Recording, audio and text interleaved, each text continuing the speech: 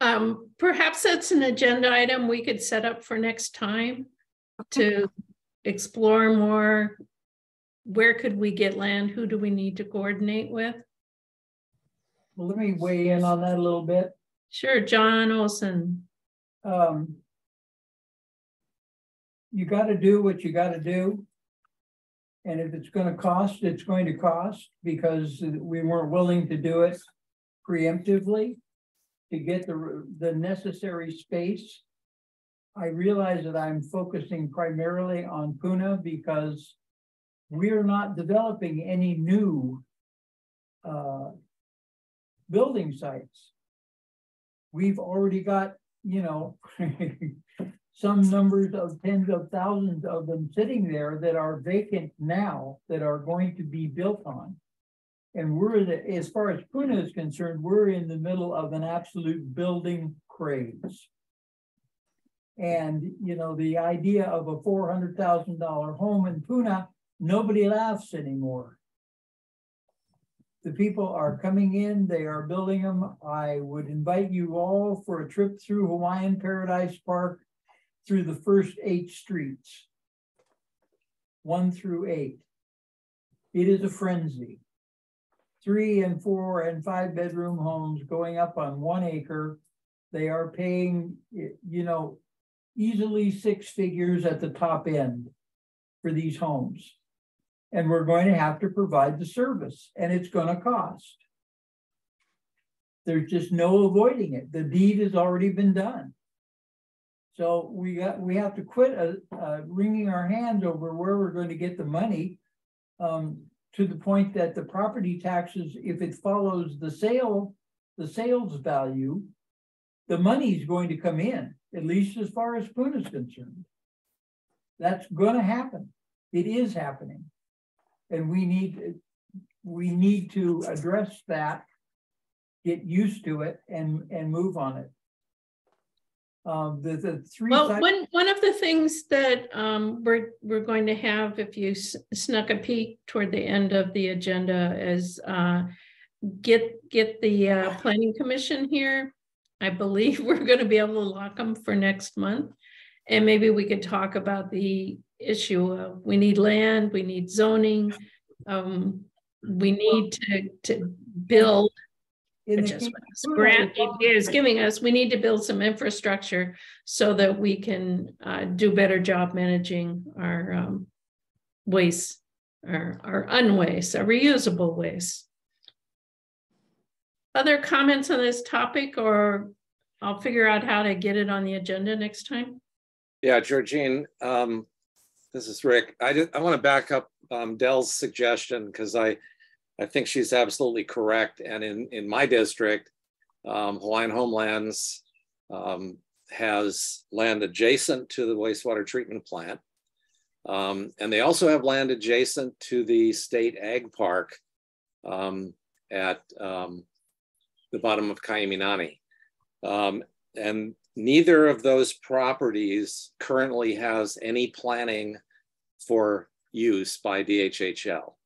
They're basically standing by looking for something to do. So both of those are potential sites for a recycling center, and in particular, the site adjacent to the ag park is a very appropriate place to do composting. Anyway, so I think I think maybe we ought to think about talking to DHHL on this island as well as the Planning Commission in the future. Okay, we'll see if we can work them into. Anybody else on that topic? Guess I'm as frustrated that, you know, we aren't going to be able to pull it off, but I certainly understand the challenge of, if you can't commit to staffing, don't throw money down the sewer, because Ramsey's going to ban it with our pretreatment standards. Next up is item, what am I doing? 5.3, discussion assignments for following up on prior EMC recommendations. I made up another version of what I call the tracker of things that we have put in to either DEM or into the council in writing as recommendations, very few of which have been completed. And Rick Gaffney and Dee Fulton had made a very good, strong comment that, Gripes, we do these things, we should be following up and making sure that they are indeed happening, because they're still good ideas. What I would like to see is that we've got somebody other than your chair looking at what's going on, reporting occasionally back to the commission, ideas for how to do follow-up. I don't know if I should see if I could bring it up, or if everybody had a chance to look at the write-up I did. I also included a section about we didn't turn anything in formally as EMC in writing, but we've talked about the concepts, and certainly I at least view these meetings as an opportunity to bend the ear of DEM and to let them know what we are concerned about and come up with some ideas for them to chew on. So I captured some of that in the chart. Should I bring it up, or everybody knows what it's about? Because what I'm going to ask is volunteers to tackle the issues that are listed there. Don't necessarily have to do it at this meeting, but I'd like to fill in the blank on each of the items so that we've got somebody who's going to take the time to see what's going on and what we need to do, or say that it's closed either as a lost cause or here's a different way to go about it. Let me see if I can. I got my new Mac system, and so I can't switch, know where I'm going on these silly things. Somewhere I have it.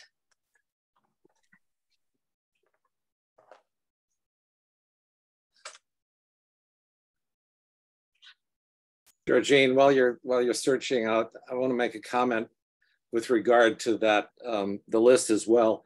In some cases, the recommendations are specific to a council district, not more broadly general.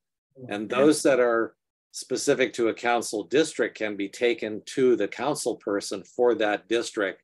They and their staff could be asked to provide feedback as to what has happened since the recommendation from the commission.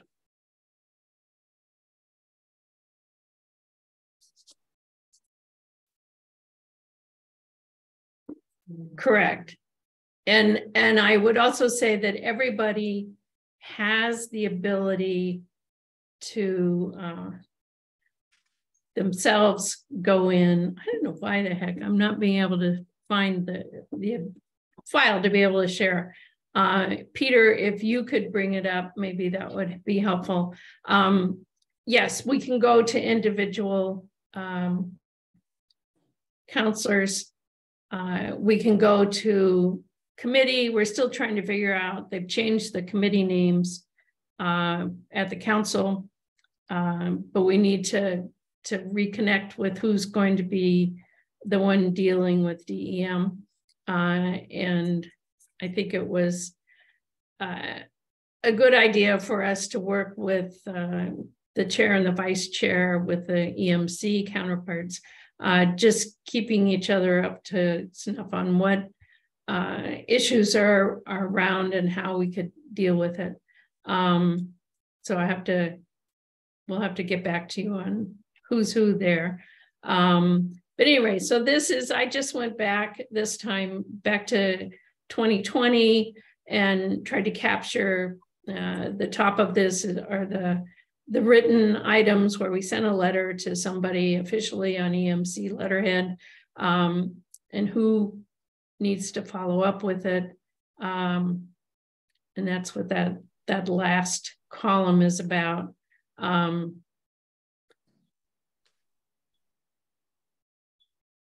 since we later on the agenda are going to be identifying new chair and vice chair, there are some blanks that we might be able to fill in there. Also, if you scroll down, Peter, to the second block.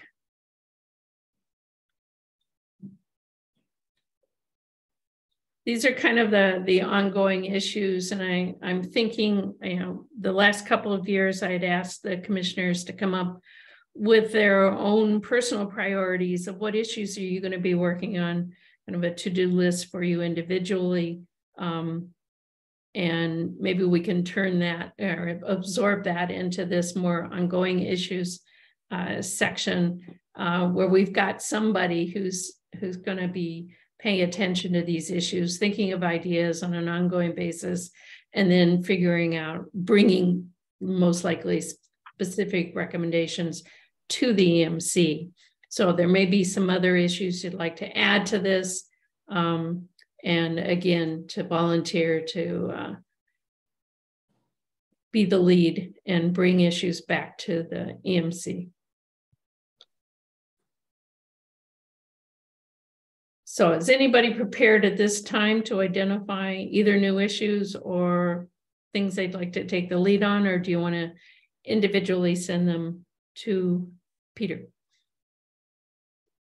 Well, I think we do have a lot of, a lot of variability in terms of the impact based on what currently exists in terms of land use.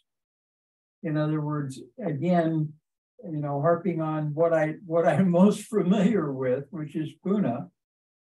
We have Hawaiian Paradise Park. We have 12,000 1-acre lots on 14,000 acres.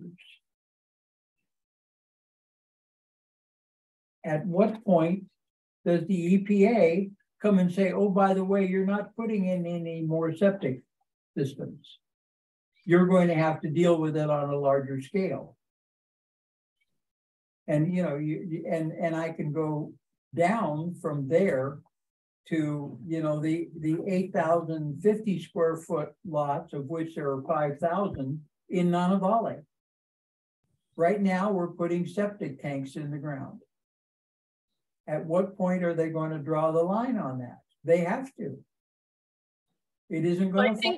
We'll have later in the agenda when DM talks about the cesspool conversion group. I think it's very related to that of, is switching over to septic or putting septic in the first place the right thing to do, or do we? Well, you can't do it. Force sewering. Too much density. Yeah. Okay. Tell me it ain't so. No, I appreciate your comment. I will add that topic. Are you volunteering to lead it? Well, I'm certainly not afraid of it. I mean, okay. I got in for a dime early on, and now I'm in for the dollar. So,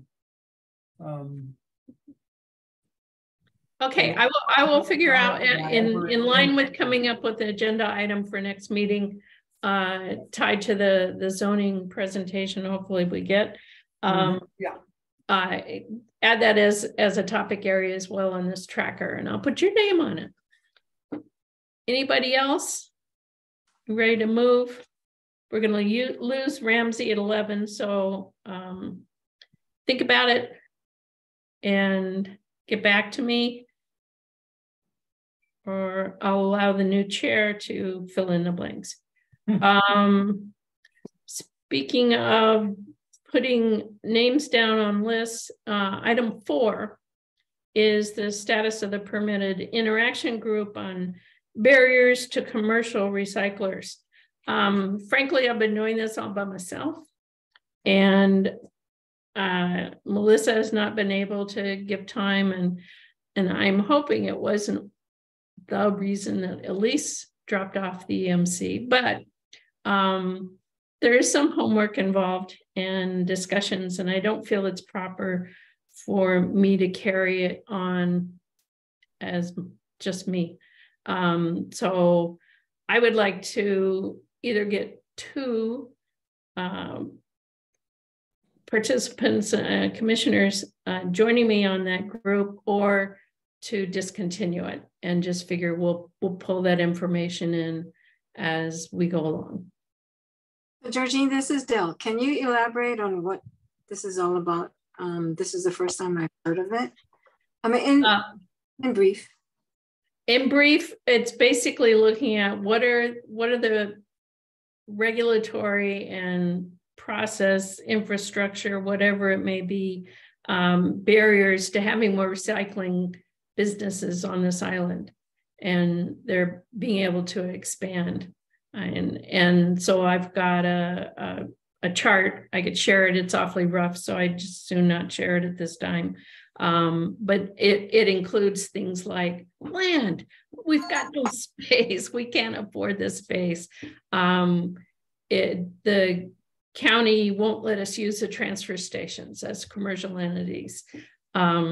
We've got no ability to market the stuff that we take because we need assistance to find out who's got it and who wants it. So there are some zoning issues, some costs and ability to work with the limited staff that the county has to be able to expand those businesses. So it's just trying to track that down and looking at the various businesses, talking with who exists as is on the island, and maybe who would like to exist on the island, and trying to pull up what are some of the initiatives that we could recommend as an EMC. Well, before you kill it, maybe you can at least email me or send me your hard copy before I commit keeping it going. All right, I will send it to you and see, and that makes one person. If there are just two of us doing this, we do not need a formal group, permitted interaction group. Well, before I commit to, can you send me that? All right, I will send it to you, and I will defer this recommendation to next time. Okay, sounds good. Actually, I think you'd be really good helping me out. Number 3, 5, I can't even read now, is the old Kona landfill. Rick had brought that up last time. I included a description in the reference folder about the landfill. It's cooking away, closed but not pristine. Perhaps Ramsey, you could say, what are you guys doing with it right now? Are you doing active monitoring? Currently, yes, we have a consultant on board that they do annual monitoring on that particular landfill. And we also have budgeted some funds to, actually, it seemed like we had a sinkhole currently, so we doing some remediation on the existing cover. This landfill was permitted and closed prior to 1993 subtitle D. So it doesn't meet the current regulation because it was grandfathered in prior to the new regulation. When it came in, it allows you to have a certain cover on landfills and gas system and leach collection system. So that landfill was designed, constructed, operated without any gas headers, without any gas collection system. So as you all know, waste over time biodegrade, and it creates more gases. And gas usually seeps through the least resistant path. So it could go underground, it could go sideways, it could go upward. It always finds way to escape, but the concern here is anytime you have an oxygen intrusion into that landfill with the gas buildup, it could potentially cause explosions to that landfill. So we've been monitoring that. There's some hot spots within the landfill. So it's going to be continuous monitoring. Once the landfill closed, we pretty much own it for life. Mhm. So the maintenance is going to continue. Probably some other projects may come in just to remedy these sinkholes. Why we call them sinkholes, because also when waste biodegrades, it allowed for a gap voids. So that's what triggered differential settlement, because now food get biodegraded and it settles, the land it settles to fill that gap. So it's a combination of differential settlement plus gas generation and the potential of any cracking within the current cover could introduce oxygen to the allowable limit of ignite the current situation. So my understanding then is you are doing monitoring and you are doing some level of remediation. I guess the biggest question is, how's your gut feeling? Are we looking at imminent hazard, or are we looking at we can manage this with some attention? Well, it's there's always imminent hazard when it comes to these type of situation. Is it gonna get better in time when all the gases are depleted and biodegradation and all completed? Maybe, but it's gonna take time. We pretty much right now, maybe if you look at it from a curve point of view, maybe somewhere between the peak and going down, because it was closed in the early 1990 or something like that. Mm-hmm. So usually it takes 50 years when you get to the peak, when the gas generation start happening, and then it start diving down. So definitely we are in the generation of gas period. If we capture it, could we capture it? Not being lined, when you put a vertical wells or horizontal extraction wells to extract the gas, it's going to be thought very carefully, because that also could introduce oxygen because of the vacuum. So these type of situations, it's always going to be a hazard. Mm-hmm. You do something, it's going to ignite some. You leave it, it's going to ignite some. So the best solution for that, just continue monitoring, understand the symptoms of it, and try to remedy it. But at the meantime, we're going to babysit it as much as we can. There's potential, but we try to remedy that and control it to the best of our abilities. I have a question on that too. With the monitoring, we can monitor something over and over and still do nothing and not realize maybe there's something that's underlying that we're not looking at because we're so focused on how we're doing it. So I'm thinking maybe if the eruption with Mauna Loa, if anything that's underground could affect the landfill, or, I don't understand enough, but I'm just saying we can monitor stuff all the time. And before you know it, something happens. Are we prepared to do something? Is there a plan, a backup plan to, if you find out after you're monitoring, I don't know how often you monitor, but if it's not done consistently, especially because we think there's something that can happen, if we're only monitoring it periodically and not frequently, something might just surprise us and we're not going to be prepared. So I'm just wondering, all this monitoring, is anything being thought of or planned to do in case something goes awry in your monitoring? Yeah, this is a requirement by Department of Health to monitor a closed landfill. Usually we understand what landfills does and doesn't do during closure. It's a phenomenon that it's been all over the country, all over the world. So you monitor with the hope that you control the cracks within the cover so it doesn't introduce oxygen. You monitor the amount of oxygen on the surface.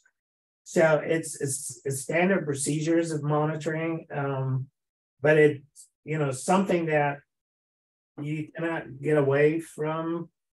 You anticipate, possibly explosion. That's the worst thing could happen in these type of situation.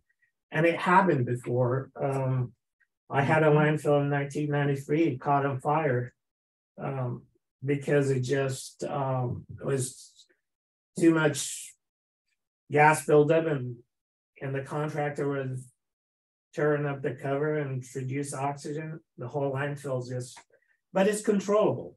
What you do is you get equipment, you put cover on it, and you remedy the situation. So the biggest concern, I think the question for EMC is, do we need to do like we did with Hilo and lobby to get you more money to deal with that thing now rather than after the fact remediate? It sounds like it's controllable and maybe not panic compared to all the other money needs you have.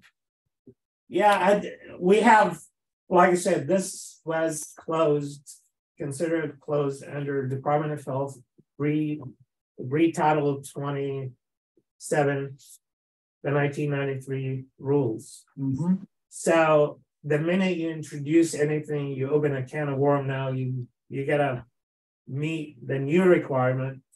It's not gonna do you good because the bottom is not lined. So you're gonna create a door, potentially if you cover the top and the bottom is not lined. So you're building a bomb. You're building a bomb in a sense. So you're building a bomb. So the idea is just we got what we got. We need to manage it to the best of our ability based on the technologies and the experience and the expertise that we bring to it, period.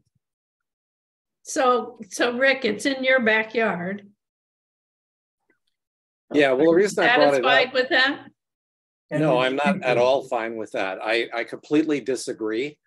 What we know about this landfill is that it's located relatively close to where the sump for the wastewater treatment plant drains into the lava.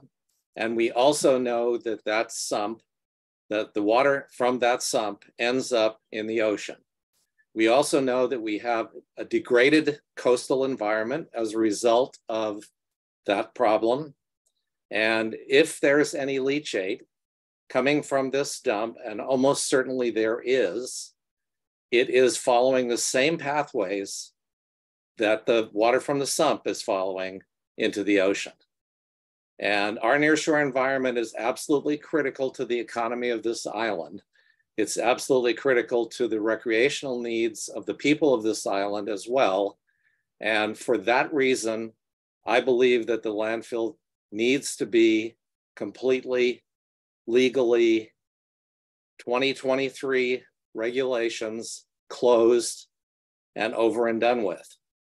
And that's the reason that I brought this subject up initially. I realize that's expensive, that it's time consuming, that it's all of those things.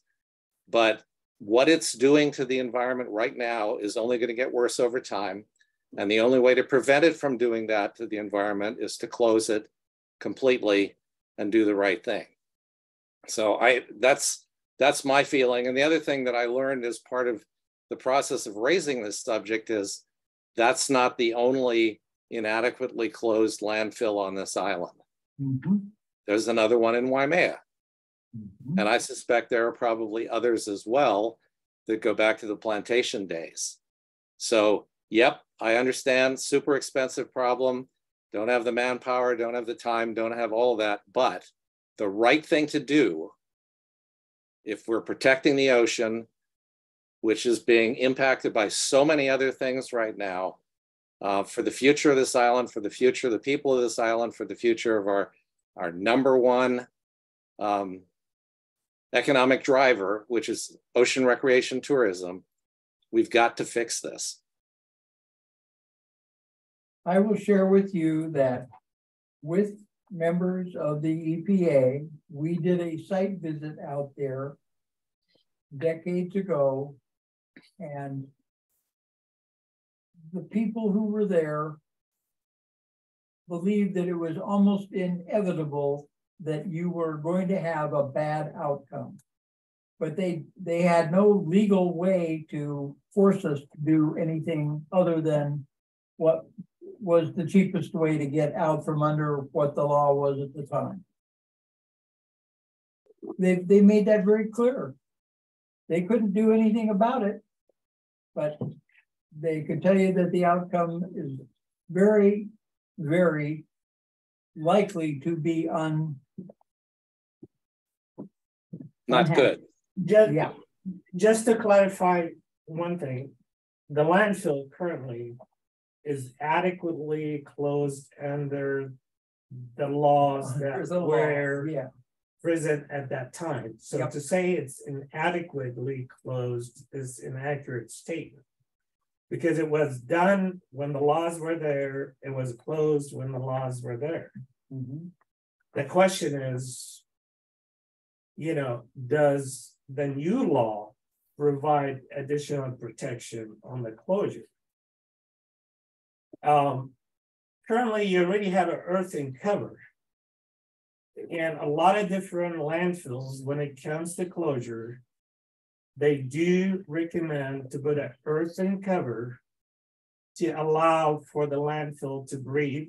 You do a vegetative cover of about 1 foot to 2 foot with low hydraulic conductivity to close the landfill rather than put in a plastic, type of liner. And that's what most of, landfill now, they pursue earthen cover material to close their landfill because they turn it to more vegetative looking. Some of them, they turn it to a golf course if the terrain is adequate. So what we call it is post-closure use. The challenge here, you get a landfill that is not lined in the bottom. So leach it from, by degrading the waste is always gonna leak through. Rick, you brought up before the clean closure, that's probably the only best way to do it. But the challenge with that, our current landfill only got 20 years remaining. I get it. Yeah, so, and to me, that's the best way to do it. If we could clean close the site, the ultimate solution. Well, the only real solution. The only real solution. It's the only Put in a cover on the top of it.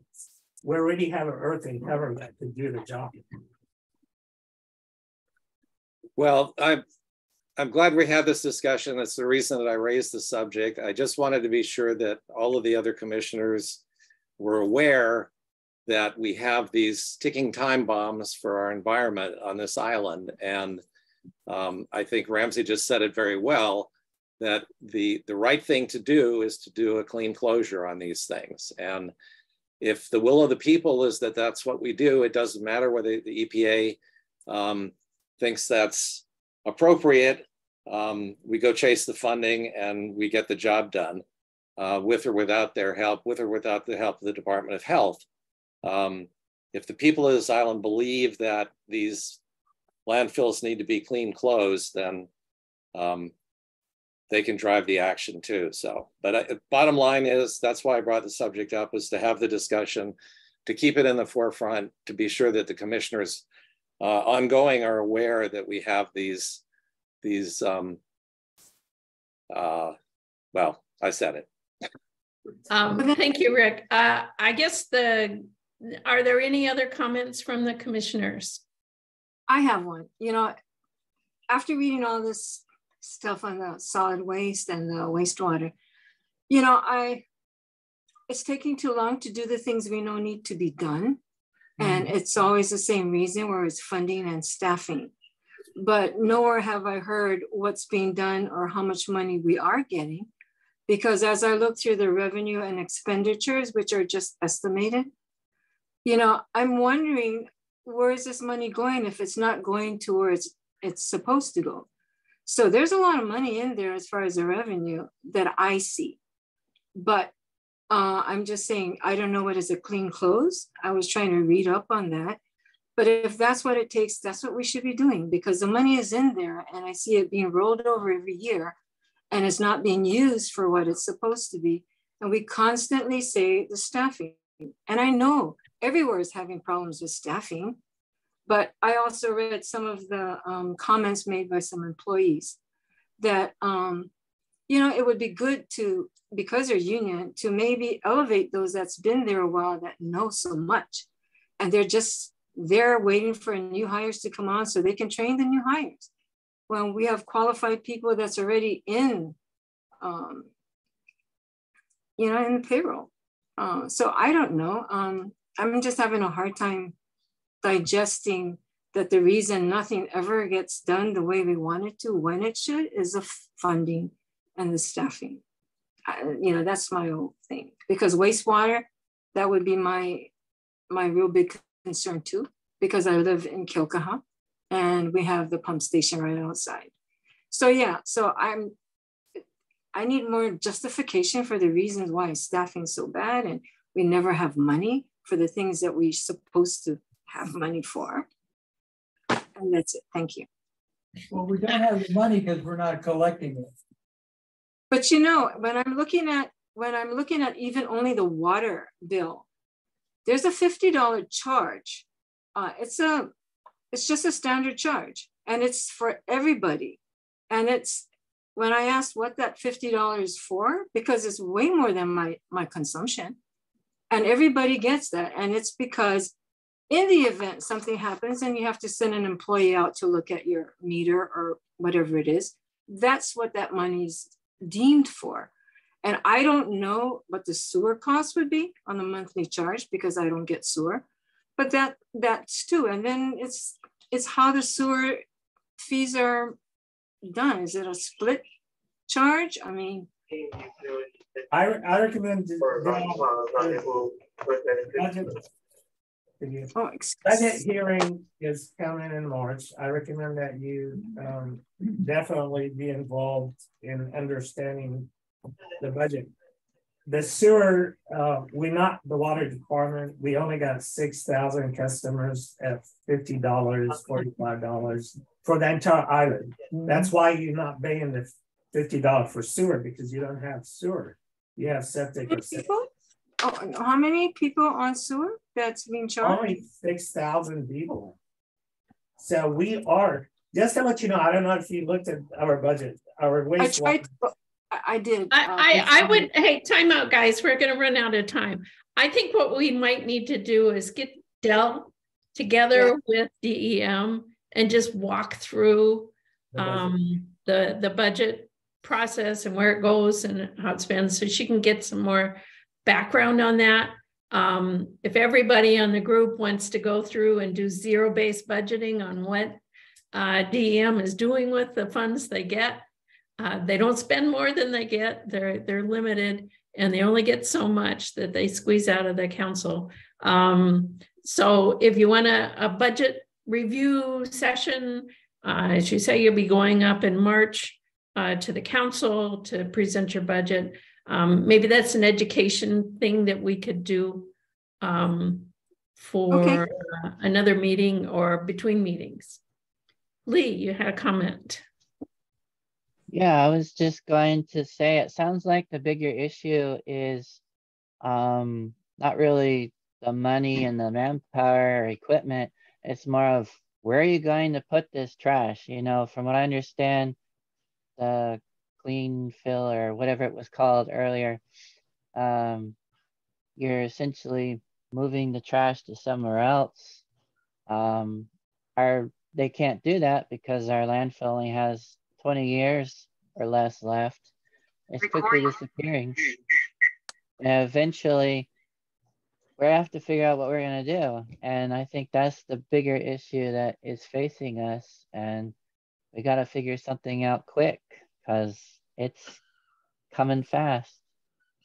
Right, which is why I'd like to move the agenda along, but I will let John Burns make comment. Go ahead. Yeah, thanks. Ramsey, I just had a quick question, and I'm not trying to draw out an overcomplicated answer. I was just curious because I do know Department of Water Supply, they're sort of semi-autonomous with their budget, the way they're able to charge fees to reconcile projected costs. I'm just at the simplest level. Is that something that you think, like having that semi-autonomy, would that be an improvement to the current system and budget that you're using, or do you look at that as something that only works for that department? No, actually, they run it well.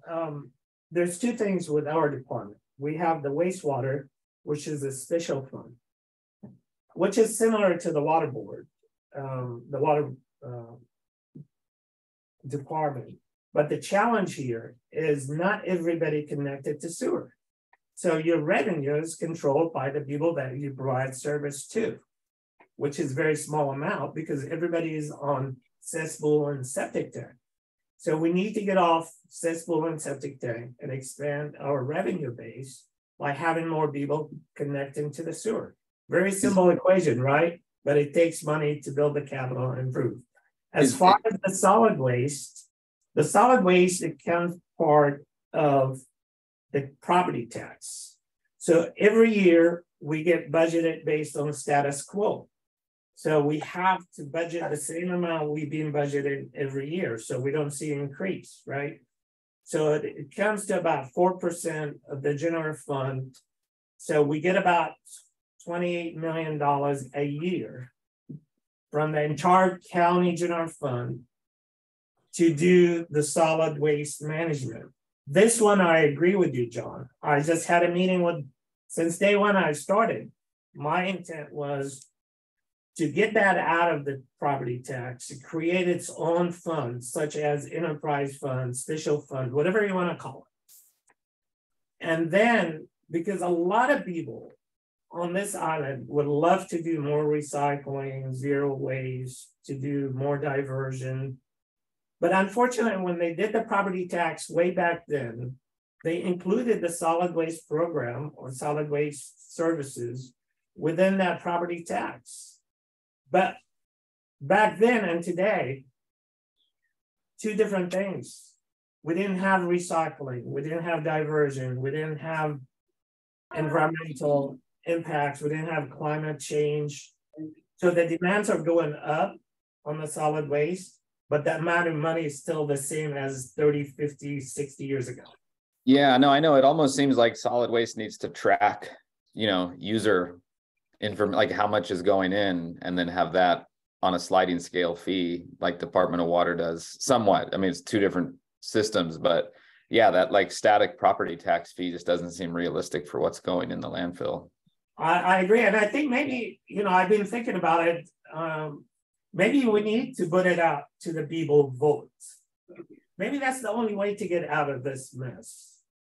I don't know how to go about it. Maybe the legal mind could tell us how could we put it to the people's votes. Because I guarantee you, most of the people I talk to, they're willing to pay the extra money to get the recycling, to get the diversion, to get to zero waste, to get to where we need to do environmentally. If I may. Well, I will go back into the tracker. We have made recommendation that DEM operate on an enterprise fund basis where their revenue covers their costs. And they've got the ability to get it. I mean, funding is a never-ending challenge in how we do it. And in fact, on next meeting, you'll see on a future agenda item, we'll get a reading from the corporate counsel on John's idea of an advanced disposal fee is another way. Funding is a big thing, and maybe we can focus next meeting on the whole budget issue. And again, try to figure out what it is we need to go to the council with, and maybe it is go to the council with a recommendation that we have a referendum or whatever they call it on this island, a charter amendment for the next vote. But I got to get us moving because we are falling behind and Ramsey's going to disappear. New business. We're closing that topic. Okay. So that was about Kona, the old landfill. So that didn't work. Anyway, new business. Item 6. Need to vote for a new chair and vice chair for this year. I'm willing to continue to serve, but more than happy for someone else to want to step forward if they would like to be chair. The first time I joined EMC, I was amazed that the person who got voted to be chair wasn't even present at the meeting. Surprise! So who's missing from this meeting? We'll nominate him for chair. So nominations for chair. Motions. What do you the current chair? No good deed goes unpunished. Yeah, I'll second the nomination of Georgine for chair. Discussion. Anybody else like to put their name forward or somebody else's name? Quick, before she changes her mind. All those in favor? All right. All those in favor of Georgine continuing to be chair? Aye. Aye. Any opposed? I'll vote present. Okay, vice chair. Rick Gaffney has been vice chair. I very much appreciated his service and assistance and keeping all of us on our toes and even subbing for me once in a while. Would anybody like to be vice chair? The continuation of the current vice chair. The current vice chair is actually here on loan. His term ended in December. He has the ability to continue, I believe, for the next 2 meetings, and then he's not eligible. We'll have a vacancy unless somebody else is put in for District 8. So no, not Rick. Nor Dee Fulton. She is also officially off the commission.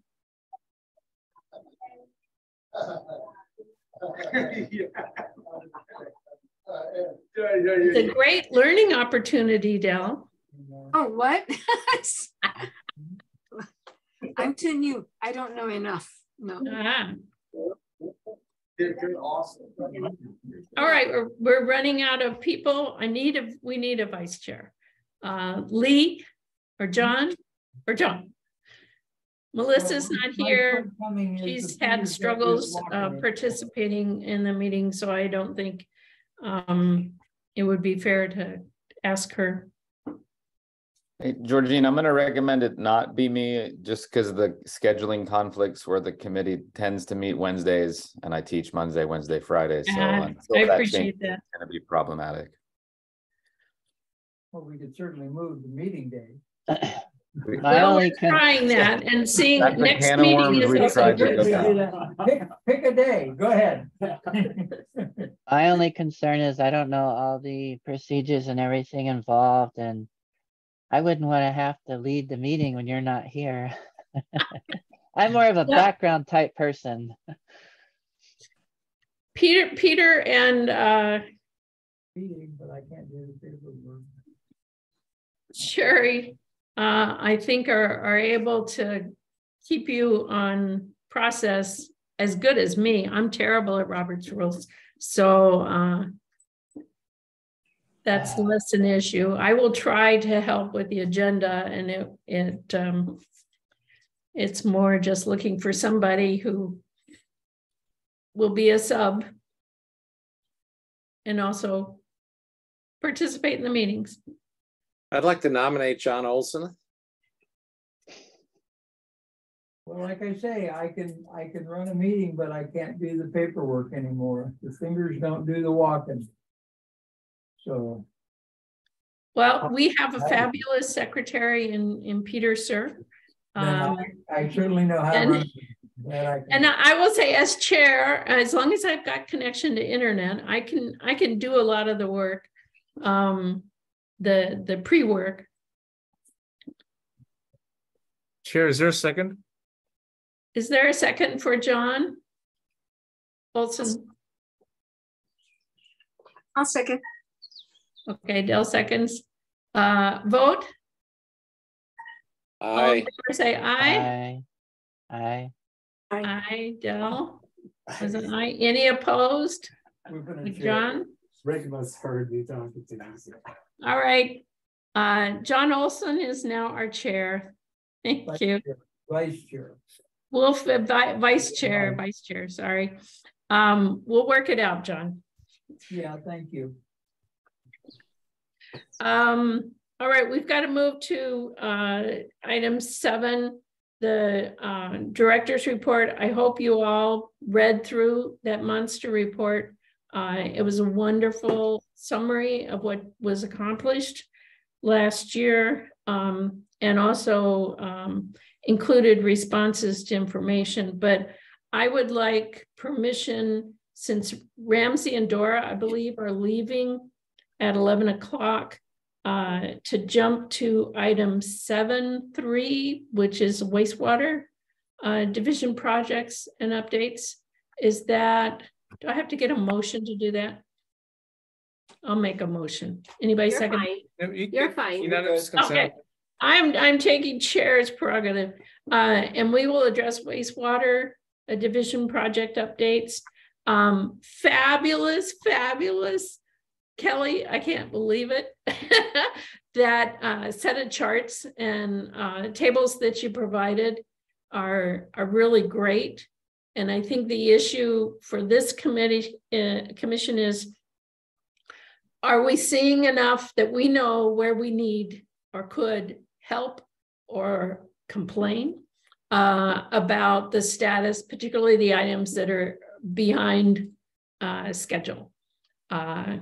I think I understand the ones that are and why, and that you're working on them, but I was very impressed. I don't know if, Peter, you want to, are people looking at it to see what's in there? Yes. Yeah, Are there any questions that you would have of the material? Otherwise, we'll ask Ramsey and Dora to pull out what highlights they really want us to focus on. I want to thank Kelly too. I was impressed. So the way I put the project schedules together, so they all have, you know, the project milestones, except for the Nalehu and the Pahala project. I pulled out the AOC deadlines for the next 3 months. That helps us kind of gear up and prepare for what we need to submit. The reports also include a list of late tasks, the project milestones. You'll notice the indentation on the project milestones. That's important. If it's under, it's called a sub project tasks. So it just kind of gives you a better idea of what each it's all blurry. I can't even see what's going on there. teacher, what project are we on? Oh, yeah. A little blurry. There we go. Yeah, you can. So I gave you, you know, for each project has an overall project view, gives you the start and the end date of the project, an overview of what's complete, you know, the big picture, high level stuff from project execution all the way to construction. For this project, I pulled out specifically the AOC deadlines that we're looking at for the next 3 months that helps our team internally plan and coordinate these tasks and getting them ready for submittal. I have a report for late tasks here. This one happens to be not an AOC deadline, but an internal process deadline. Also listed here, the project milestones. You'll see the indentation, that's important. So, you know, if you're looking at the implement the Pahala Elderly Apartments Compliance Plan, you know, this indentation shows me it's part of, you know, the construction of the project. So keep an eye on the indentation here. And for the rest of them, they pretty much follow the same format. I think for the rest of them, I also included a list of tasks starting soon. So you can see the list of tasks that we're gonna be getting into the next 3 months. I kind of thought this was a good cover all. And so if you guys want these to be, you know, simpler than this in the future, just, you know, feedback is good.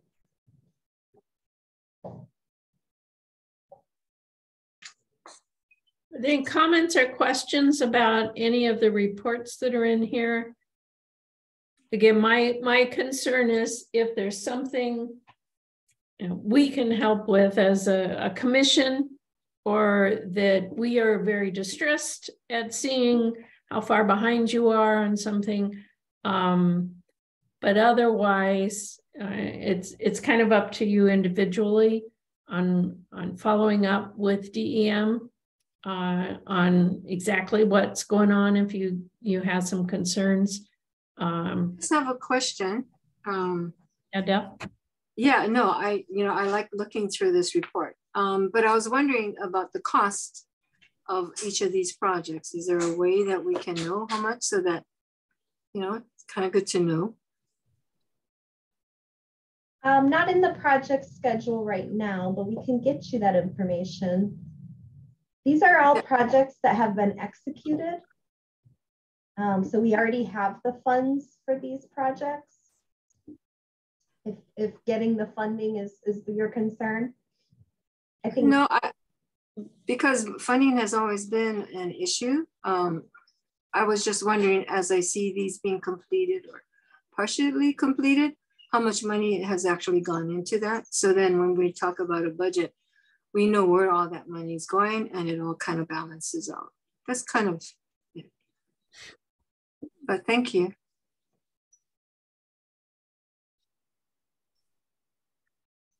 Anybody else? Is there anything, Ramsey or Dora, that you want to particularly update us on? Yeah, yes, definitely.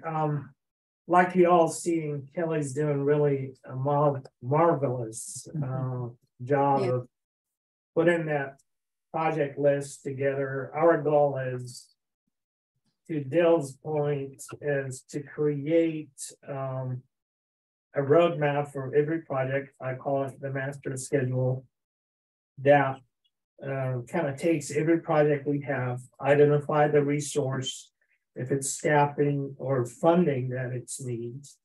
And it also refers to who's going to lead the project, because within each project, you may have different leader or project manager. So this is the tools that from a managerial point of view, we have to provide to our staff. So between Kelly and I, and you know, we doing all that so staff could have a clear direction of all the milestones. And the question about delays and what have you, you guys should not, hopefully you guys will never worry about it, because our goal is to create that roadmap to allow our staff to stay within time and budget. So that's the whole idea. It's create a roadmap with all the tasks, assign it to certain leaders, project managers or project leaders, to focus on delivering the tasks within the time allowed and the budget given. So you'll have a resource. We creating also, in addition to what Kelly has, we have the master schedule. The master schedule have columns. Each column will have indication of the funding source, how much the project is cost, who's in charge of that project, and the status and percentage elapsed or completed. So all that also we've been working on, and my intent also to present that during the budget hearing in March as well. Okay. Just because without that roadmap and people working in silos, we're never going to be able to complete a project. Mhm. So now you have a start, you have to have an end to it. So it's a good thing. The second thing I want to kind of share with you is we just had a marathon meeting with the Hilo consultant last week over the 100% completion. The project, the Hilo phase 1, you know, the good news is the consultant delivered on time. Kudos to them. Kudos to staff. We spent 3-4 days, full 8 hours, sometimes more, people taking stuff home and reading it. It's about probably, when you guys see the document, it's about probably 12-inch thick. The contract itself, the technical specification, the design plans is about probably 8-inch thick. It's a $100 million contract. We were able to finish it within less than a year. It's going to go to construction in about 2 months. In March, hopefully we'll have the bid opening, get notice to proceed probably by June. And that's going to start June, it's going to start this year. In the meantime, we're working on phase 2. To me, this is one of the greatest accomplishments within within last year, to be able to put up that big of a project in less than a year. It's never heard of. So no, it is absolutely fantastic. And in terms of a critical priority where there is real imminent hazard both to our workers and the environment of failure of that Hilo facility, I am absolutely amazed, and thank you. It certainly was the right thing to focus on. And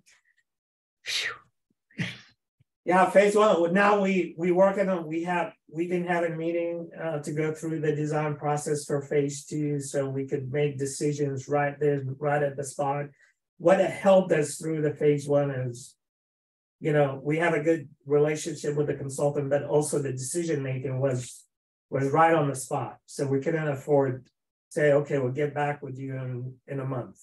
We were making decision as they were designing.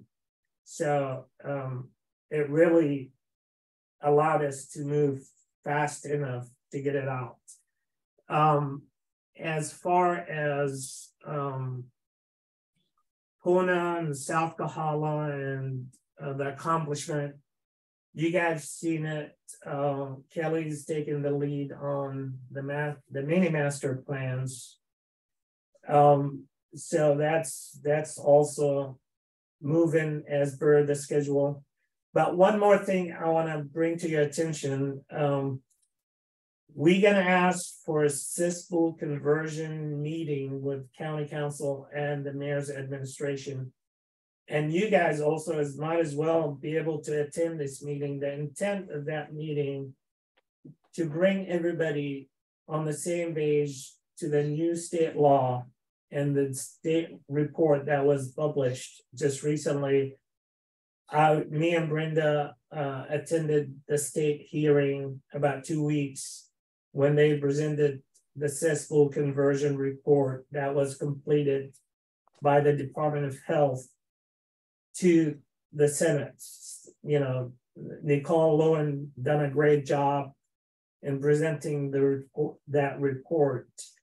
So now my duty is to bring it down and do the same presentation to our county council, to to you, the EMC, to also the mayor's administration, so you all understand, you know, the process, priority areas, what the recommendation that went to the legislative bodies so they could start somehow be able to fund these type of conversions or provide an assistance.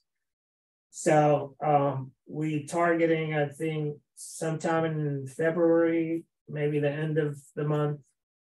So Peter will keep you informed.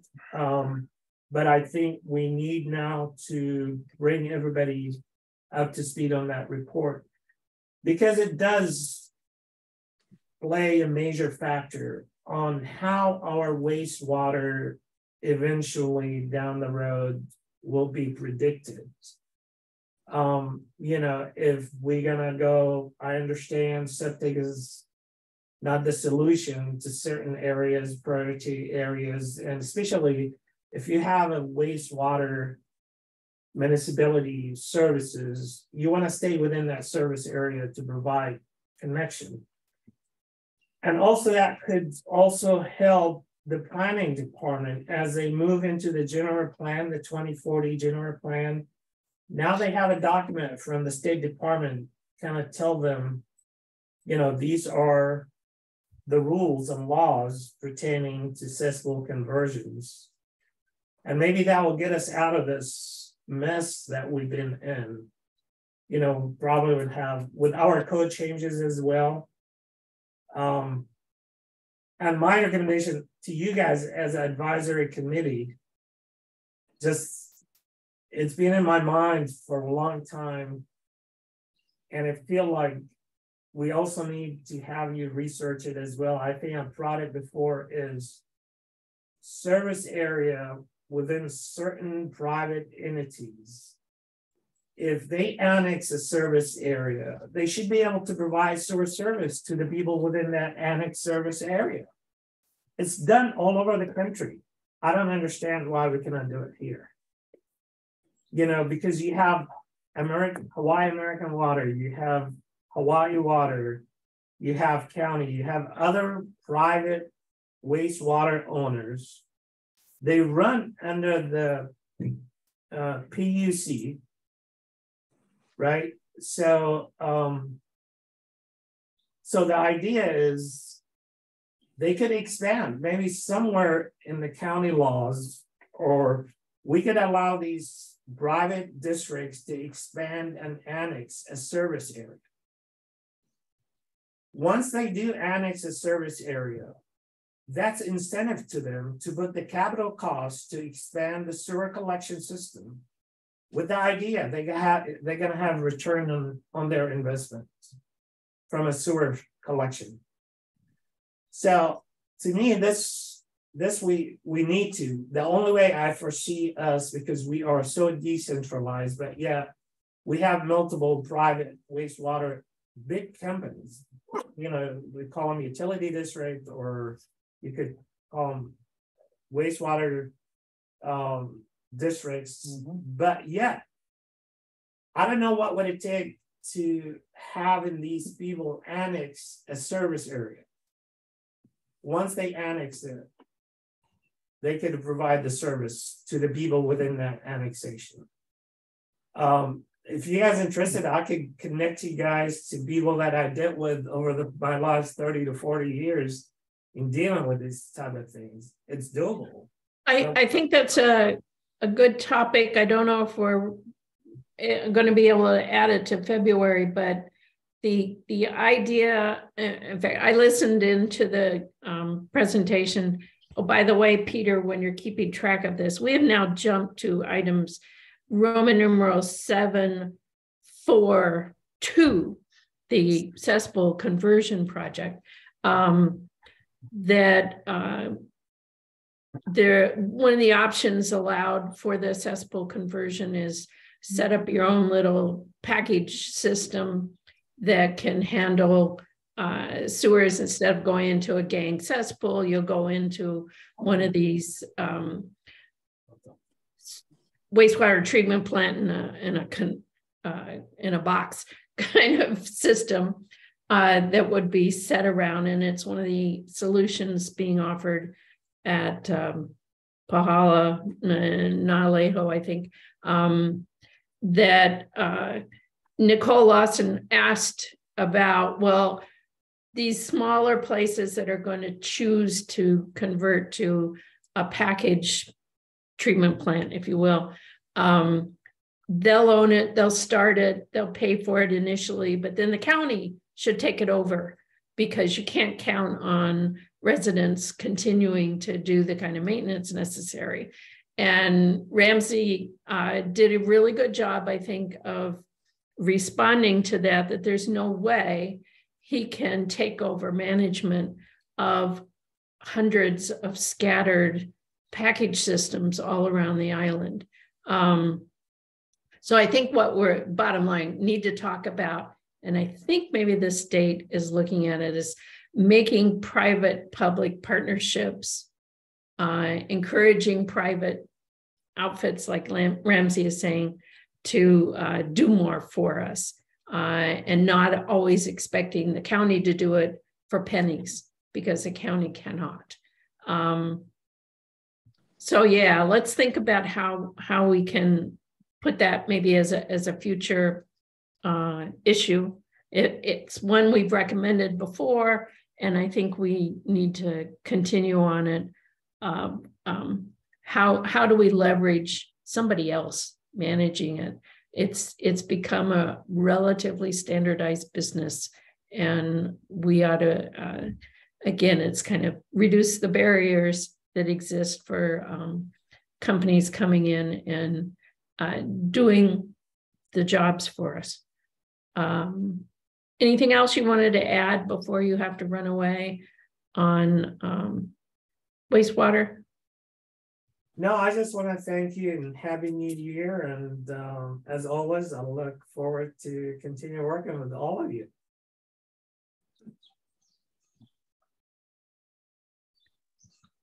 Okay.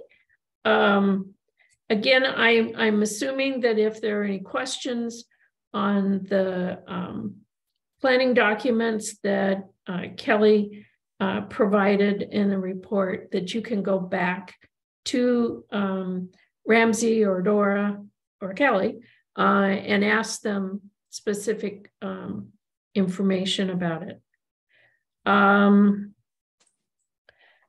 The rest of the topics are I guess, I don't think there was anything specific on the legislative update that we need to do, other than I was very pleased that the council is not going to loosen up the requirements for a DEM director in any time soon. It's basically been put on the back burner in the closet and will probably never revive again. That's okay by me. I don't know if there's any other imminent legislative issues you were concerned about, Ramsey? I think just we need to start thinking about introducing any, work with House representatives, state senators. This is the time now to start working on introducing a new bills. I kind of wrote a handful of stuff, so I'll be sitting down with Nicole maybe and other state senates to figure out, and our county council as well, Heather Kimball, to be able to maybe introduce some of these to ease our jobs as we move forward, if it's pertaining to funding or new ideas that could generate revenues and cover the actual cost of service as we move forward. I think that's our challenge. So definitely you all could think about anything that you guys could legislatively wanted to introduce. Let's talk about it so we could create the forces. I've been talking to Steve Bader in our the mayor's administration office. He's in charge over all these legislative matters and any potential bills that may come through. So definitely there's certain things that we need to look into and start working on. Well, I think and would raise my hand if there's an opportunity to see what you're working on or participate in any of the meetings, and just be prepared for EMC to chime in on support for making some of those changes. Give us the time to be able to do that. Definitely, you guys part of it. And just keep in mind, landfill operational challenges continues. 20 years could go so fast. It takes 15 years to site a landfill. So we need to be working on that yesterday. Yeah. You know, I keep putting the pressure on my solid waste division because I cannot afford any mishaps. We're not going to fall into the same predicament as we did when Hilo reached capacity. Yep. In addition, the latest eruption that took place when we sat down with the administration and trying to figure out options, how we're going to continue transporting waste from east to west if that DKI highway closes, Saddle Road shuts down. You know, it was a challenge. It was a challenge because we collect from all over the island, and half of our tonnage comes from the east side of the county. So definitely, is that sustainable? I could tell you it's not. We know that it's not sustainable. And it wasn't sustainable when they proposed it and went ahead and did it anyway. Because they had no options. They couldn't cite probably, John. But yeah, you're right. I agree with you. I mean, you know, we opposed it then. Yeah. You know, this is not news. Yeah. So my goal is, as the director, I'm always forward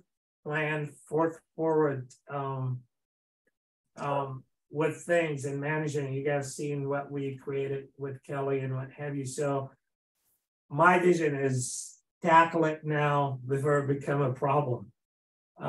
So we need to start thinking, you know, even with another landfill be an option on the east side, it could be an option. I know you guys heard me about maybe transporting waste to Oahu as a feedstock for their edge power. That also could be considered as an option.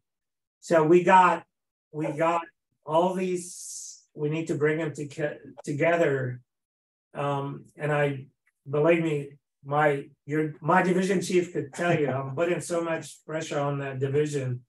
We need to start. Fiscal year is almost going to be done in 6 months. So, but we set aside money so we could start exploring these options.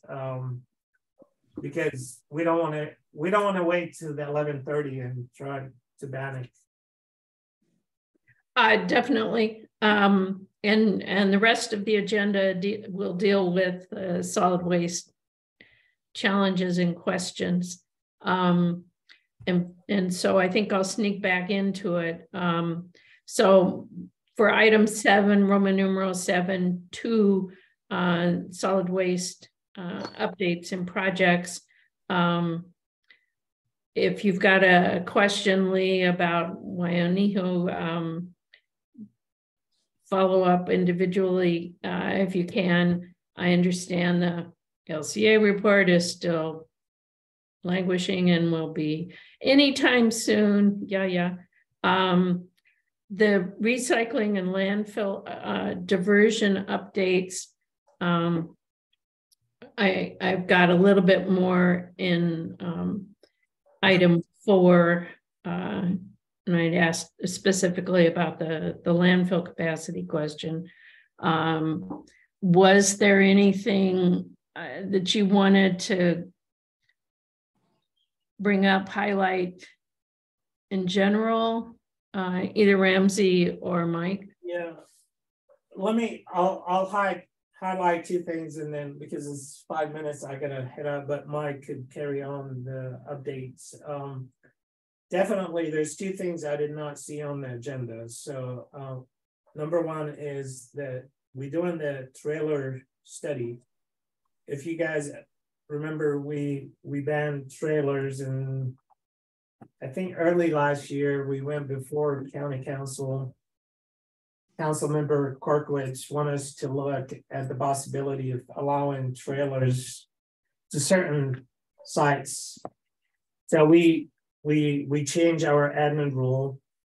We committed to do some study by a third party to look at the maneuvering of these trailers. So the consultant is being what we refer to use auto turn. They have these softwares that they could drop each site and bring a trailer, a model trailer and a truck, and actually go through the animation and the maneuvering of the actual vehicle. So we've done that for every facility. Bless you, John. Someone sneezing.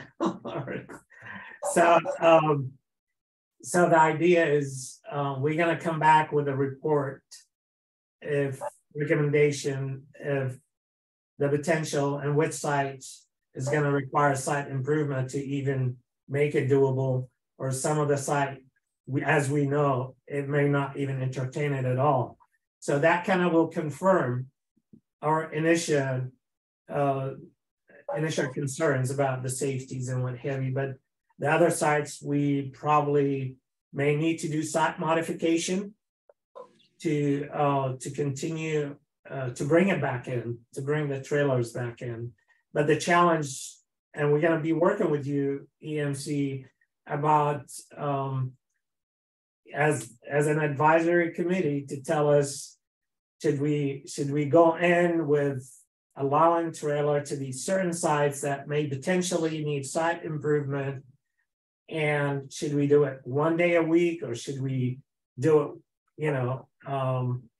commingle with the existing services, but it may create delays. So that will be coming to you. I anticipate Mike will bring that a presentation to you guys as we should. This is a report that we should share with you, and so we get your input and ideas before we take it to county council. And I think Mike should be within the next meeting, because I think they already completed the report. So Peter will put it on the agenda for the next EMC meeting to present it to you. One other thing is we also we're getting close to complete. We heard you loud and clear when it came to two contracts we have, which is HER and the Waste Management Hawaii. We've been hearing you from the day I started. We heard a lot of concern from other people, the cost of government.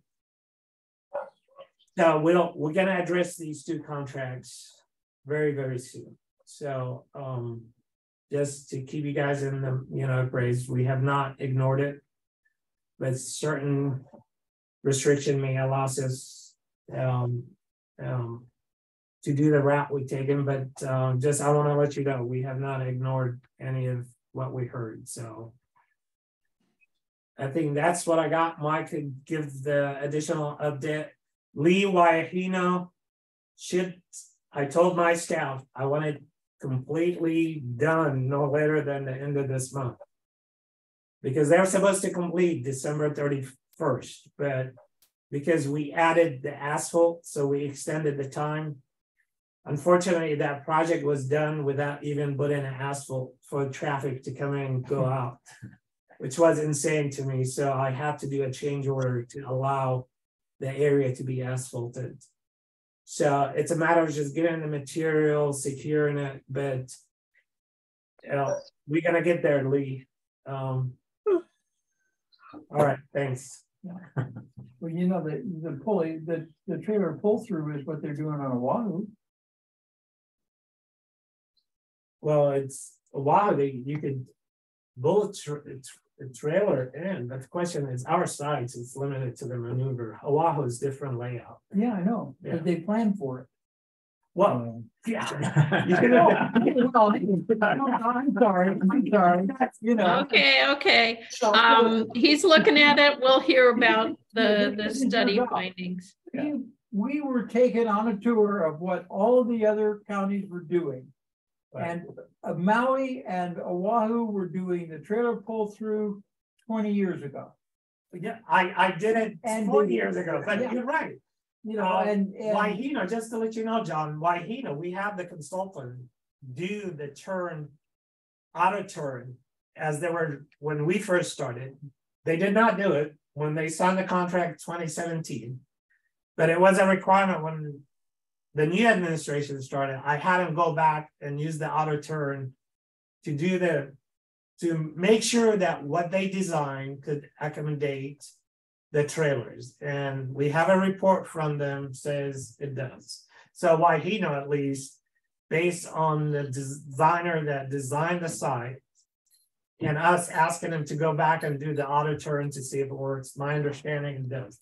But unfortunately, we inherited sites that was not considered. Unfortunate, but it's unfortunate. But as we move forward, hopefully we don't need to design any more transfer stations. We got 21 of them. No. But you got a lot of redesign to do. Redesign or maybe eliminate, because if we're gonna go with another landfill in Hilo, you don't need that many. If we're gonna go to curbside collection, you don't need that many transfer station. We have a lot of work ahead of us. From curbside collection to control it at the source, to promote recycling, to promote diversions. I mean, that it never stops, right? But keep building these transfer stations is not sustainable either. No. So with that, thank you, guys. Thank you, Ramsey. The folder. Oh, sorry. Okay, yeah. We're gonna put Mike Rivera, solid waste chief, in the hot seat. You provide. Well, anyways, I'm going to move now to 7.4. All my questions. One of the joys of being able to write the agenda. We've already touched a little bit on it. The first one, the issue of the capacity of the West Hawaii landfill. According to the latest figures, if we keep at the rate that we've got going, we're only going to have 23, give or take, years left in that landfill. Correct, Mike? That is correct. So the only way we're going to get out of it is by keeping the waste out and diverting it, reducing its creation, or finding another landfill, which, as has been stated, is a 15-year effort in itself. Oahu cannot find any place on the whole island. They can put a new one for them. So I don't know why we particularly would be better off. But the issue is what can we do instead? And in your report, you said you were looking at, we could divert a lot if we had recycling reuse capabilities. And I guess the question is, which ones do we focus on? How can we do it? And you know what your plan is. I had offered the idea of a construction demolition landfill in coordination with increasing the amount of reuse of construction materials as much as we could. As I understand, we have one outfit down in Kona that deconstructs, helps, and takes demolition and construction waste, but that's one outfit. I believe they focus primarily on commercial demolition, construction issues. Construction demo, it represents a fair amount, 65 tons a day, he said. How much of it can we reasonably keep out of the landfill? Was that a microphone? Oh, yeah. Okay, Georgine. Well, let me back up on Wahino a little bit. I was out there last Friday, and there, just to give an update on what Ramsey was stating. They were laying base rock down. It looks like about 60 to 70% complete at this time. The plan is to lay the asphalt. First, we got to move the recycling bins and H5 near the entrances there on the right side down to the new location, so they can begin that pavement project towards the end of this week, beginning part of next week. So once that paving is done, the railings for the facility would be put in, and essentially that's most of the completion. The hang up with Wahino is the delivery of the metal chute there, and also the delivery of the new trailer that goes with it, because it's a walking floor trailer versus the compacting trailers that we normally use. So most of the project by the end of this January will be probably 85 to 90% complete. But the end of it is you're still waiting for the chute delivery, which is coming from Seattle, as well as the last concrete pour, because we didn't want to pour the concrete while they're installing the chute there. So once those two things there's still fencing, security fencing to do, and the electrical tie into the trailer. And then that essentially will complete Wahino sometime during the, before March of that, in terms of 100%. Most of it though will be ready for use, and they can do the recycling probably towards the end of this month, if we can get the signages up, at least for the recycling portion. And yes, we can get a trailer through there and pull through and do all those options. So that is one facility that actually is designed pretty good. So landfill capacity. So I did, just to go back and give some history there for those. We're in cell 13 right now. It's going to be full sometime in the first quarter, going into the second quarter of this year, where we'll now be going into cell 14. So that leaves 10 cells remaining for the West Hawaii Sanitary Landfill. At that point, and that's if we do nothing else, no changing in how we operate, no diversion, no mandates with that. So that with the quick calculation, we fill a cell in about 2.3 years, which we have about 23 years left. Of all the tonnage that goes into the West Hawaii Sanitary Landfill, 40% of those materials can be diverted out. So we can do a better job with, as a commission and as an island, maybe creating diversions for commercial recycling and maybe C&D diversion and those types of things to try to divert more materials from the landfill and keep it at that material 60% trash. Now the 60% of trash materials going into our landfill, there's another component there. There's a lot of contamination. So working with Craig and the recycling group and doing more focus on community outreach and as recycling, updating our transfer stations to become more, not necessarily a resource park, but the capability to handle single source recycling, more materials, C&D, blah, blah, blah, HHW, e-waste, oil, make the facilities without being a resource park where you need 3 to 4 acres, but you can convert and redesign some of the larger transfer stations to be able to become more of a resource to our community. And you're creating more diversion for that. But also on the other end, for the 40%, creating some mandates. I don't know if that's possible. I haven't been here long enough, but legislation or ordinances and regulations to create commercial recycling, make us recycle as well. There's no mandates, I believe, for the resident to recycle and force recycling on multifamily dwellings. And then that would help tremendously in increasing all of that diversion from our landfill. And if we do all those things, 100%, you can add another probably 10 years of life onto the 23. And then additionally, operational efficiencies, our equipment's aged over there in terms of compaction and bulldozers, replacing that equipment. I know we're going to get ready to try to do that for the compactor this year coming up. making some outreach with Craig, get in front of the schools and doing some of those things with our residents at certain community events. Maybe we can add a few more years onto the life of that landfill while we're siting another landfill either on the east side or another one on the west side. I agree with Ramsey, and I stated it before.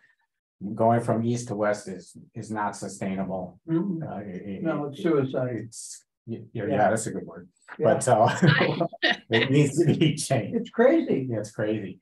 So I've never seen it that way. In terms of mileage, the amount of miles we drive in a day, in terms of going east to west, is about what a normal solid waste division would do in a week. So it's well, it's a 4,000 foot elevation change for the trucks. Yes, oh, they love that. They love that. Yeah. But in terms of establishing a C&D landfill, the last thing I talk about before I hand it over to Craig is I don't believe we have enough C&D from that. So at the 65 tons that we generate a day, there are some opportunities there to have that diversion in terms of how we recycle that. And I think that's the sticking point for our island. What do we do with that material and how do we manage it from there? But there's some definite opportunities there for us to improve on that versus a C&D landfill or a monofill. Okay, lots of information there. One of the top recommendations from the Integrated Solid Waste Management Plan was to allow small businesses to use the transfer stations. And you're talking about 40% is, or I forget, flipping it, whether it's 40, 50, 60% is recyclable that is now going into landfill. If we allowed more people, encouraged recycling by everybody that we could think of, and allow small businesses to use a recycling opportunity in their local transfer stations, can we staff it? We need more trucks, we need more drivers, we need more pickups. The bins are overflowing as it is with the people who do recycle, and the issue of contamination. I'm glad to hear your thinking outreach, but we need higher capacity to take this stuff. It's like closing the Kona landfill. If you wanted to clean it out, it's got to go someplace. Well, if you want to recycle it, it's got to go someplace. Can you reasonably absorb that much more recycling material at the transfer stations, and what would it take to be able to do that? To highlight what Ramsey was saying, if you go the route of collection, curbside collection, you can reduce the amount, or you have to reduce the amount of transfer stations around the island. And then you'll condense those 21 down to 5 or 6 to make sure you're supporting those islands, the residents on those islands. And I'm not sure with curbside, just in my own observations of curbside recycling, if we can get to all the rural areas. I still think you'll need some of those transfer stations in the rural areas.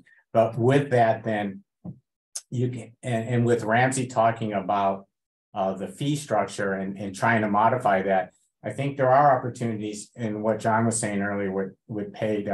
There are some opportunities for businesses to utilize the transfer stations, especially the smaller ones.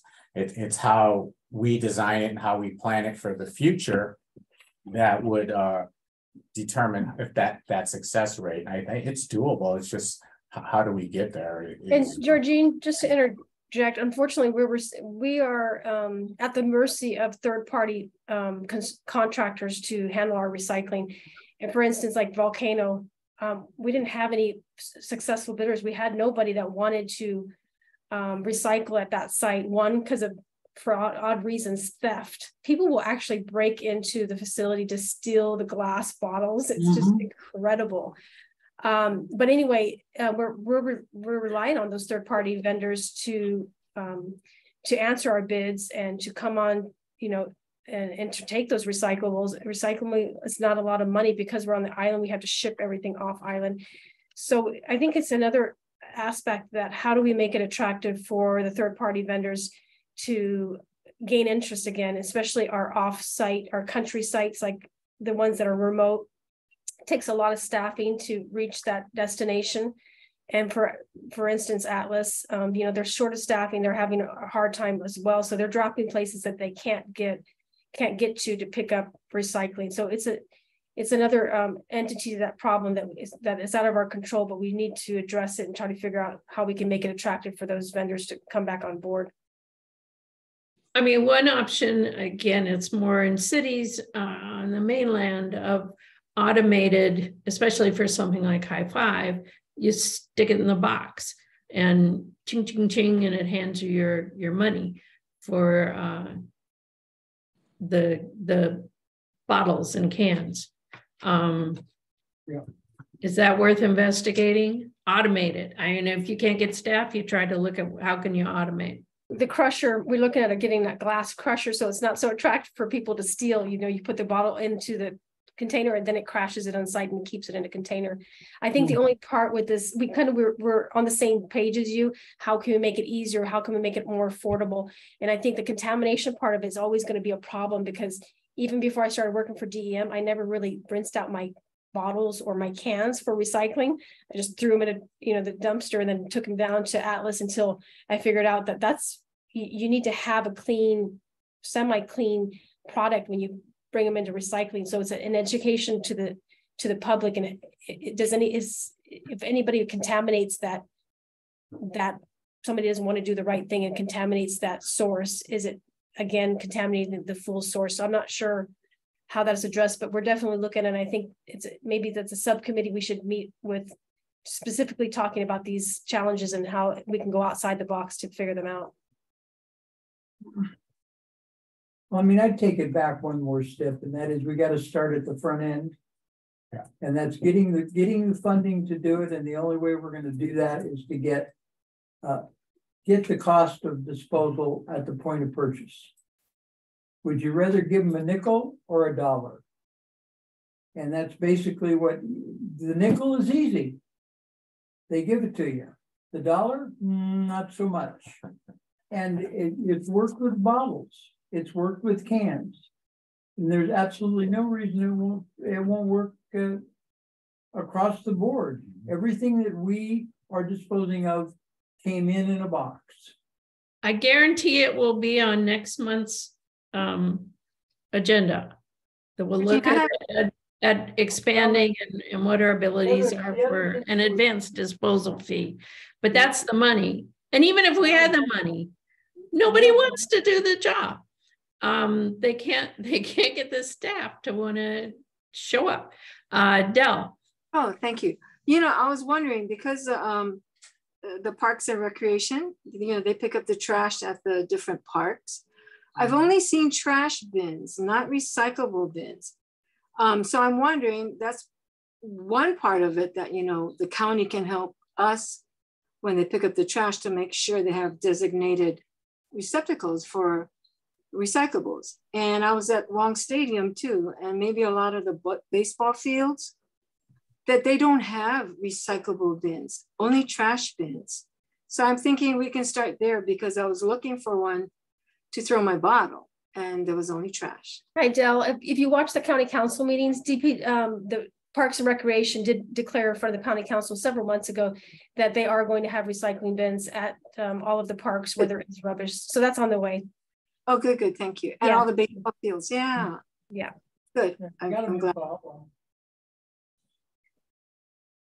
John, did you say something? Yeah, I just said we've got the Parks in Pahoa, we've got recycling bins out there already. Oh, nice. Yeah. I mean, which is to say that the bins don't disappear sometimes, but Yeah, we're hoping that if anybody wants to take what's inside the bins, like the recyclables, take them if it helps a person that's recycling. The end game is it gets to the end point of recycling. Hopefully they just don't take the bins, right? They just grab what's inside of them or, empty it out or whatever. But unfortunately, some people, even our thieves, are a little bit lazy, and they'll probably end up taking the whole bins, right? And taking the recyclables with them. So that's unfortunate. Chain it up. One of the things I had asked for 4.1.3 in section 7, you'd listed out all the current contracts that you've got for taking recyclables.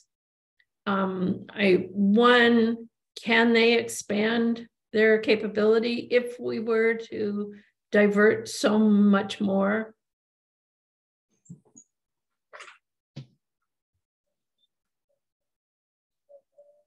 Yeah, it's possible to expand what's being taken in, but I think it goes back to the outreach and education, so it doesn't come in as contaminated and mixed.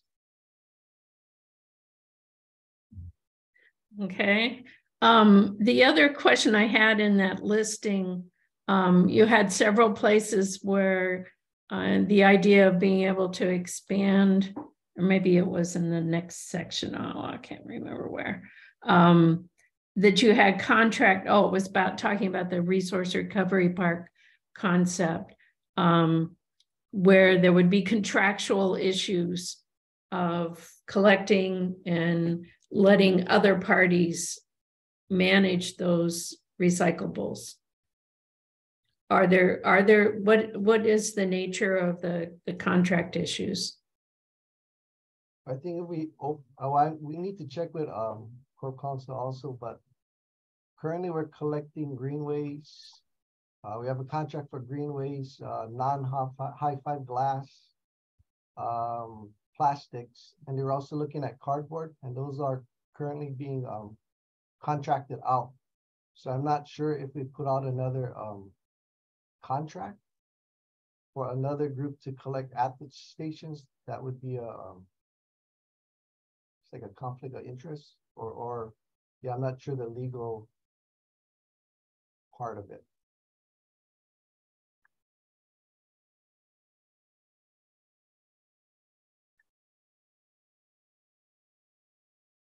So you're thinking that if we had to bring in another party or allowed another party to take the recyclables, that would be a separate contract that would need to be written up, and you'd need to negotiate somehow with the current contractor? I think one of the getting as much necessarily. I think one of the things, Georgina, is our procurement code. If we were to say we had a nonprofit that was interested in helping with recycling or taking some recycling, we'd have to let that go out to all nonprofits so they have the same fair and chance in putting in an offer or bid for that service. And I think with our recyclings, the less recyclable goods they can collect, the less it's profitable for them to do it, and they may go away if there's another competing person coming in to grab some of those recyclables. So I think those are two things we have to consider. Okay.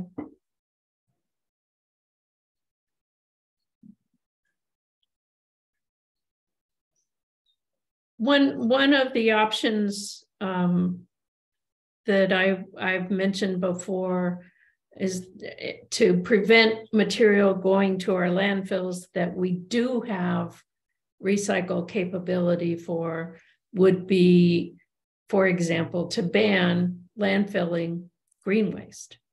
It has to be recycled, either a transfer station or take it to West Hawaii. Is that something we should recommend? Or what problems would be involved in that? I think that's in a discussion, and that's what Mike spoke about earlier, about mandates for commercial and possibly residential.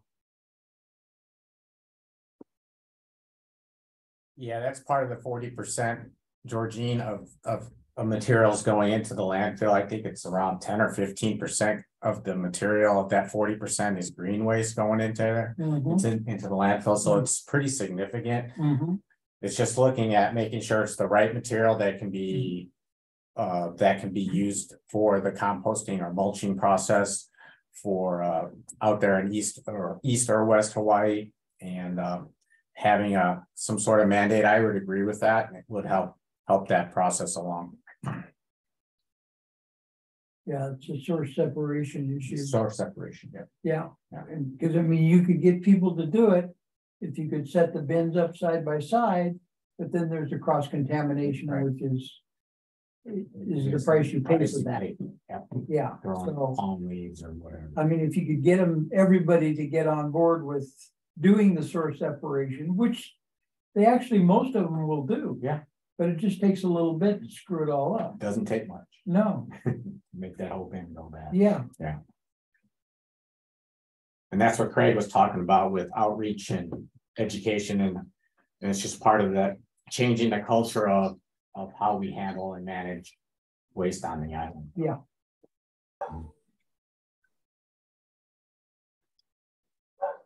Are there other questions, comments, suggestions, items to bring up next time related to how do we save our landfill? Well, I mean, we just. Yeah, I wanted to make a comment just from a recent experience. I brought in a 15 cubic yard bin to do some major landscape renovation.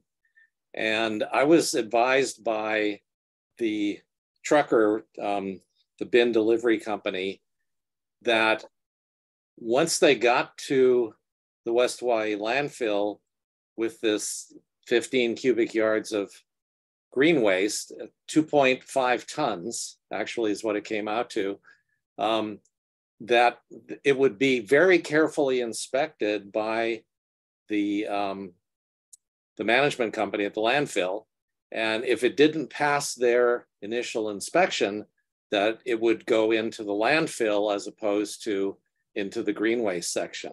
Mm-hmm. We were very careful, and I passed muster, but I wonder how many kind of random decisions are made by an employee of the contractor that may or may not be legitimate, and it's literally forcing large amounts of green waste to go into the landfill instead of to go through the recycling process. And I understand they don't want big rocks because they're trying to mulch this product down, but that was a surprise to me. So again, just from personal experience, I can see where I think some of that 40% is coming from.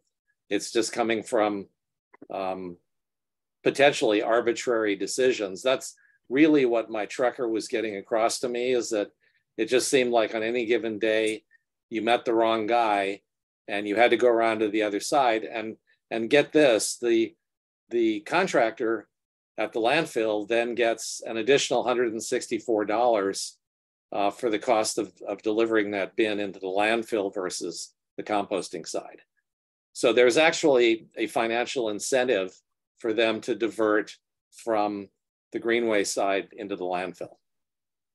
I can appreciate that comment, Rick, because we pay that management company as well. When we bring our waste there, we do get a charge for that, so it's not free to us. And I think they're not looking for those big rocks, but they're looking for contamination. But what level of inspection? Because it's a headache for the contractor to go through that inspection, then get turned over to the other side. And do they just avoid that whole process and just go to the other side to begin with? So we should be making it more easier and a more consistent manner of inspection. And we'll look into that. I'm sure that Mike Riviere is taking notes on that. We'll definitely look into that.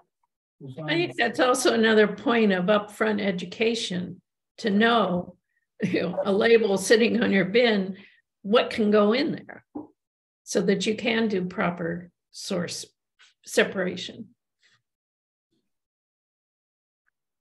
Other thoughts, comments? I mean, this isn't going away, guys. So we need to figure out, and I frankly am really kind of disappointed at minimal volume that's going to be tackled with the infrastructure grant process. One response I had was, is an issue of scoping, trying to do too much, too big, too fast, project and it's going to be a killer.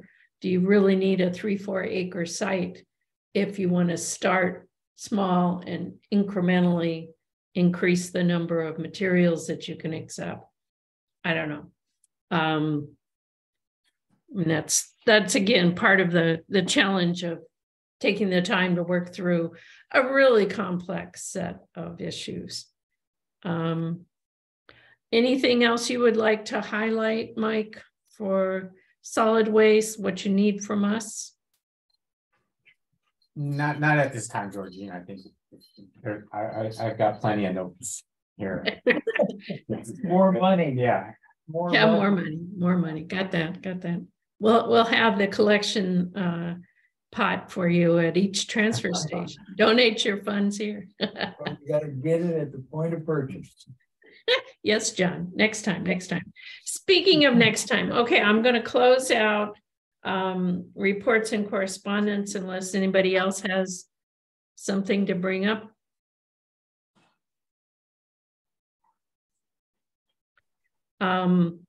So future agenda items 8.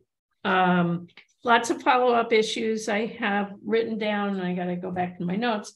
Talking about budget, talking about the zoning and the need for more space, more land.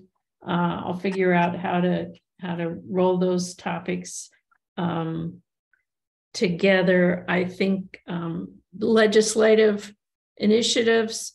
Hopefully we'll see what DEM's wish list is. We should get a better feel for what's popping up on its own at the state legislature and also council. I know there's still efforts looking at what didn't pass last time, including the extended producer responsibility. So there may be opportunity to tackle that and have you start thinking about it. Other items that you want us to address, let me know. We already have some items we postponed from last meeting that they couldn't make it this meeting, including Ashley Kirkowitz talking about this grant she got for making plastic art. So she can explain that to us. We think we've got maybe even Zendo lined up for next week's, our next month's meeting on zoning. I'm going to try to make the public meeting they're having at Waimea tonight. And they're having another one at the West Hawaii Center, Civic Center tomorrow, 5 to 7. If anybody can make that. There's some on the Hilo side and I didn't pay attention to those because I don't live on that side. But the whole issue of zoning and how, and particularly in Puna, that we can see if there's a way to make sure they're taking into account sewering and recycle and reuse opportunities within the zoning planning that they're doing. And then we will also hear, hopefully, from corporate counsel on the idea of advanced disposal fee that John keeps bringing up. So we'll get a legal opinion and we can talk some more about that. So if there are any other items, let me know and do some homework on it. Our next meeting is February 28th, which I think is a Tuesday again. So John, you should be able to make it, right? Olson's good. John Burns, as well as John Olson. We're trying to play with the scheduling so that we can get as many commissioners available as possible. And need to decide how we want to do it. We scooted this meeting around because there was a lot going on elsewhere. And I apologize for you having to scramble your schedules. That meeting will be in Hilo. You're welcome to attend. We'll also keep Zooming. Any other announcements from anybody? I apologize for not having a bathroom break. We have so many things to discuss. I just keep going. Maybe that'll be John. John usually needs to take a break to go feed the meter, but he didn't have to pay for parking today. No, parking was free. But there are, and feel free if you have the need. The only problem we would have if we fall under quorum, if too many people disappear. I need to be reminded. So remind me, John, to always get that in the schedule. Who are you? Anything else? I would encourage you, if you didn't read all the materials that were included in the package today, please do so. There's a lot of good stuff in there, even not counting my stuff. A lot of good stuff came from DEM this time, and very much appreciate it. And then you're going to send me that. And I'm going to send you that. Okay. And I'll see if you want to become a pig with me. So yes, I may have another announcement or need a motion to add somebody else to the issue, to the group. Again, if you know anybody from our imminent vacancies that are going to occur and are existing, we've got District 2, 7, and 8. Thank you very much, Rick, for being willing to come to our meeting still. And hopefully Dee will come to our next meeting. But we need people who are interested and want to participate and think and read all the stuff that we pull together. But I am willing to hear for a motion to adjourn. So moved. Second. Second. Thank you. It's one of the reasons why I almost didn't want to be chair, so I could make more motions. It's a silly process to go through for me to motion. So you may, and I also don't have a real strong desire to do motions. I more want to talk to people and get them on board and think of ideas and keep brainstorming about things without making formal motions. But we have a motion proposed and seconded on adjournment. All in favor, say aye. Aye. Thank you very much. And I'll see you next month. Thank you. Ahoy. Thank you. Bye.